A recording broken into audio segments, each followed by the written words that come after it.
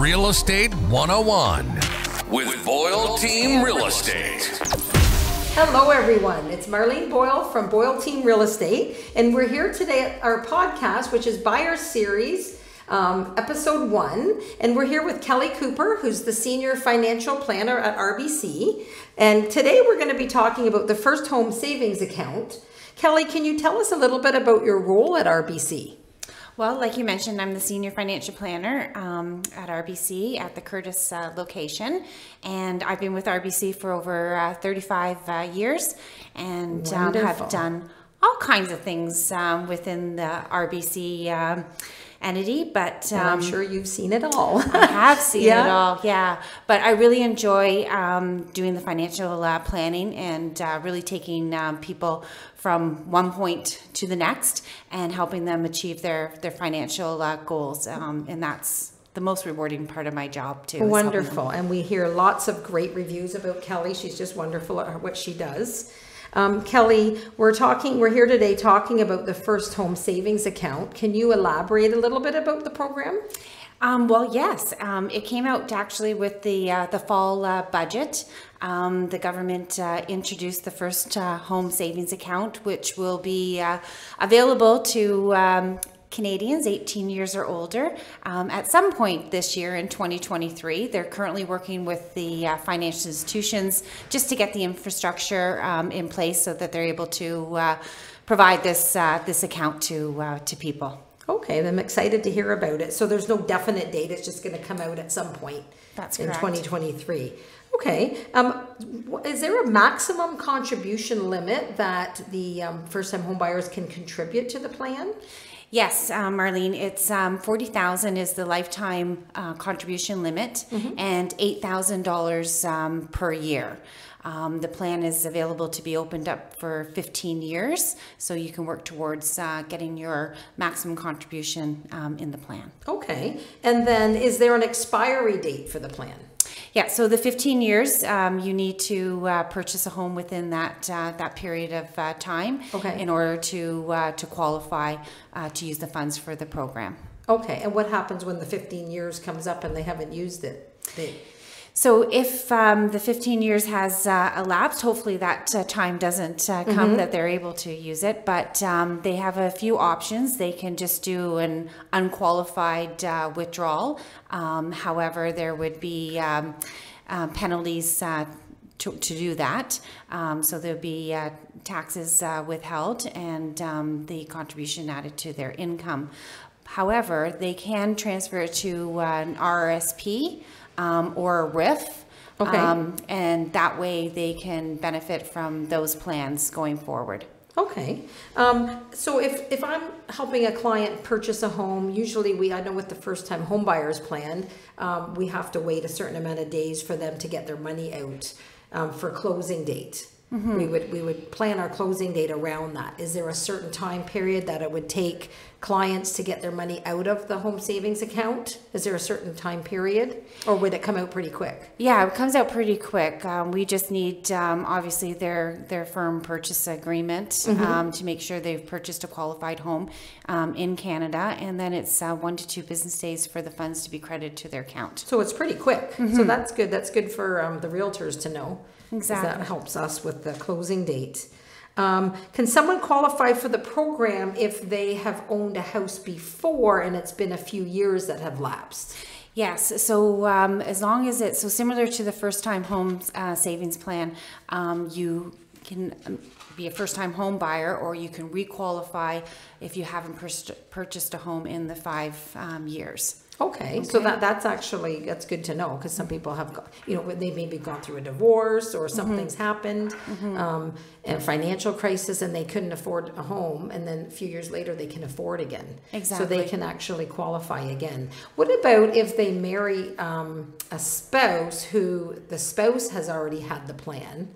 They would still qualify because it's an individual plan? Correct. It is. So as long as they're qualify and are eligible under the requirements of the First Home Savings Account, then they're fine to go ahead and use it. Okay. Is there a penalty if somebody withdraws the money early from the plan? Or doesn't use it if they withdraw it and they need it for, just say, some emergency funds and they don't use it to buy a home? That's correct. So there would be tax implications if it's not used for a qualifying home purchase. Okay, and would their contribution limit be, could they put it back in, or that it's already, once it's been used up? Correct. It would not be reinstated. Okay, and then I noticed that you had said the money can be transferred. So in a marriage breakdown, for instance, if money has to be, you know, allotted to one of the spouses and they have to remove money from an account, can that be transferred as well out of the account?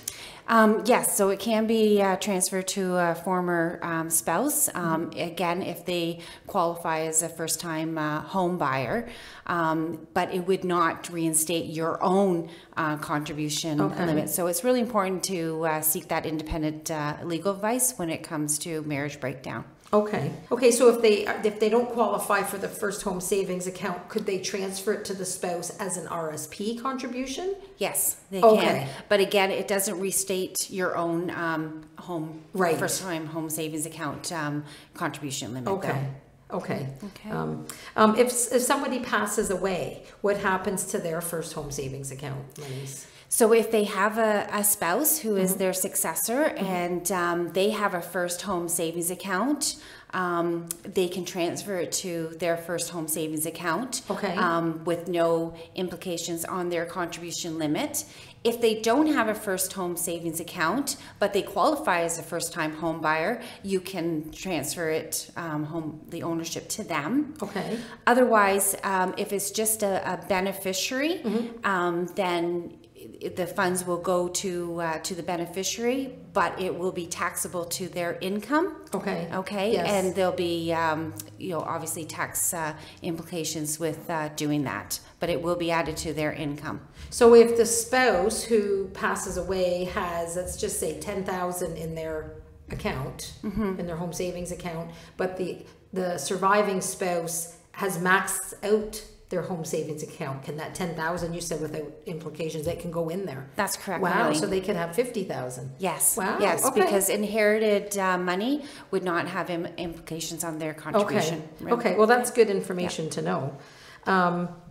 So can the beneficiary transfer the money to an RSP if someone was a beneficiary?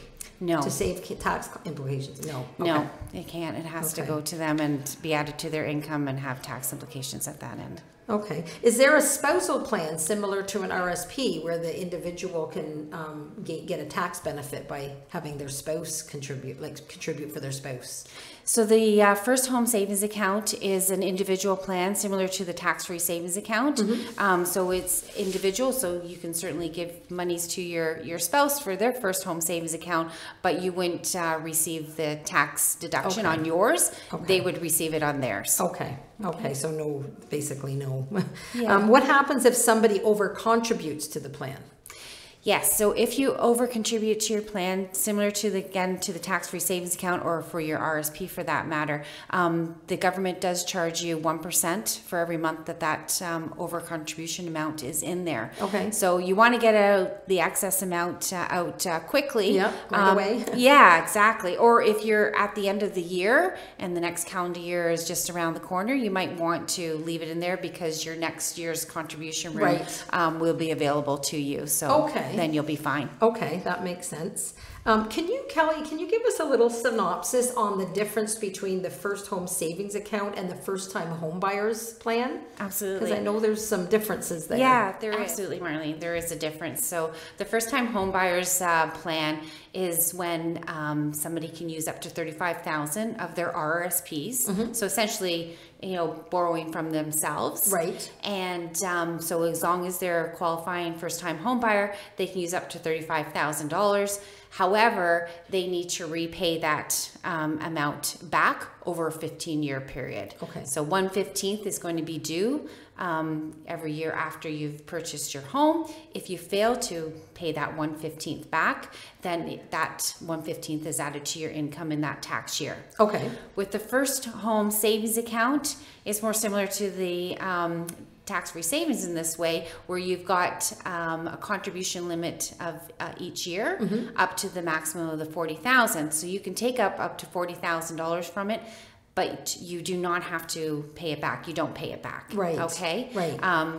And you also, with the first home savings account, when you make your contributions to it, you also receive a deduction on your income tax to reduce your taxable earnings. So similar to an RSP plan. So those are the main differences between the two plans. But again, you can't use both of them. So you need to really decide which one is better for you. And it's good to talk to someone, professional planner like Kelly Cooper, financial planner, and they can help you with those answers. Exactly. This has been great information so far, Kelly, and I think this sounds like a wonderful plan for first-time home buyers for sure. I'm excited to, when it comes out and to tell my clients about it as well. Is there anything that you want to elaborate on about the plan, that we haven't maybe touched upon?